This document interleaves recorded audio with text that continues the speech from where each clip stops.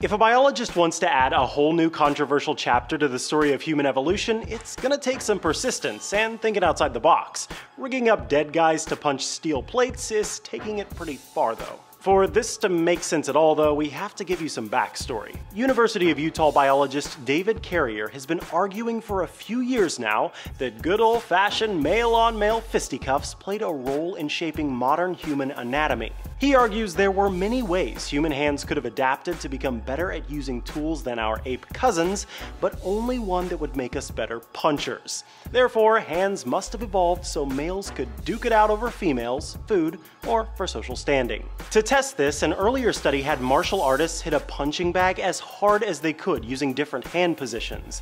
Hitting with a clenched fist didn't prove any more powerful than slapping, but his findings did suggest it put less stress on the bones of the hand. So now we're back to the dead guy study.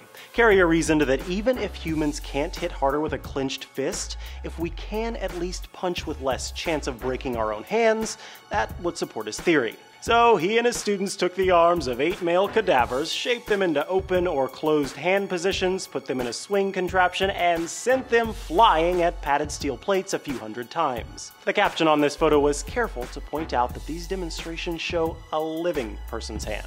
The results show that less stress was transferred to the bones of the hand with a closed fist shape than with an open palm, which is what the punching theory predicts. Carrier's work has gotten a good bit of media attention. For one thing, it has all kinds of implications about who we are as a species. If wailing on each other was such a key part of life that it helped shape the human hand, it means human ancestors were more violent and less cooperative than we thought.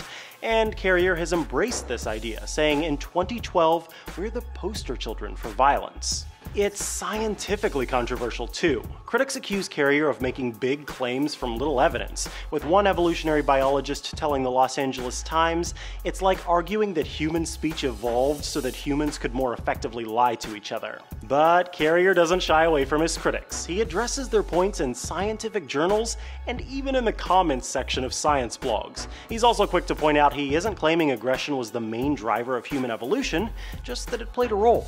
It'll definitely be interesting to see how the scientific community responds to him bringing dead guys' arms into the fray though. For Newsy, I'm Micah Sargent.